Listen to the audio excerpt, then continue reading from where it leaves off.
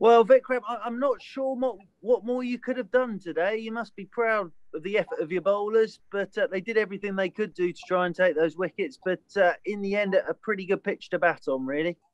Yeah, absolutely. Not just today, across the 4 days, really. I think as far as the performance is concerned, the sort of attitude and everything that you would want as a response to having gotten beaten at Bristol, it was exactly what we'd asked of everybody, bat, ball, and in the field, really.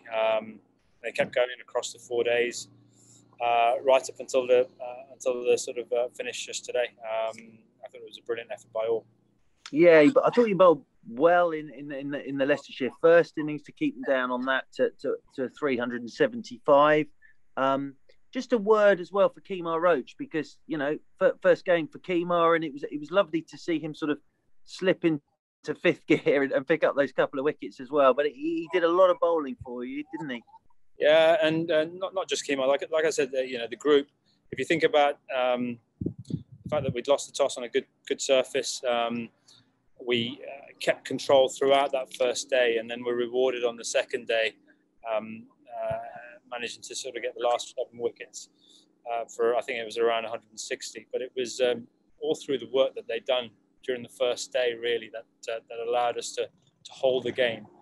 And then when we got an opportunity with the bat, it was always the intention to go past and go past significantly so that we could put Leicestershire under pressure. But yeah, Kemar played his part in that first innings, and then he was more than willing, and I think at one stage he was still trying to convince the captain to let him bowl, but I think we need to be smart given the block of games we got coming up. You mentioned the batting there. Obviously, some wonderful partnerships: Ben Folkes and Ollie Pope and Jamie Smith, and then Jordan Clark at the end. Just a word really on. First of all, on Ollie Pope, he's a greedy little so-and-so when he gets in, isn't he? Very fine player, isn't he? You're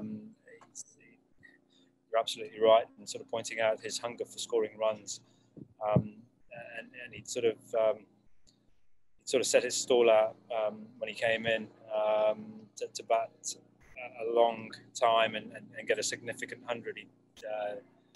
He sort of made a point about it and was honest enough to sort of say that's what he intended to do, and he went about his innings in exactly the fashion that we've sort of gotten used to him playing.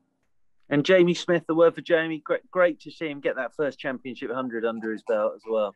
Yeah, absolutely. I think he was batting with Ollie Pope in the MCC game when he managed to get 100, so that bodes well for that partnership moving forward. But yeah, you're right. First championship 100. It's good achievement, and long may that continue as far as form is concerned in this 8-game block. He's a very fine player. He's worked hard on lots of aspects of his game, and his batting is obviously one of his assets. He can't keep wicket, but yet another wicket keeper.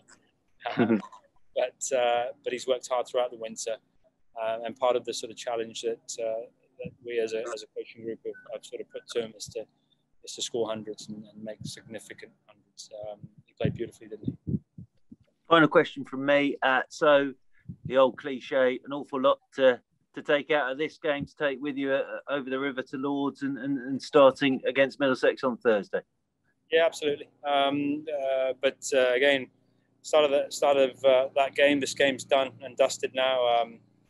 Yes, we can take a lot of positives from it, but we must acknowledge that we're going to have to work just as hard when we get across the Lords.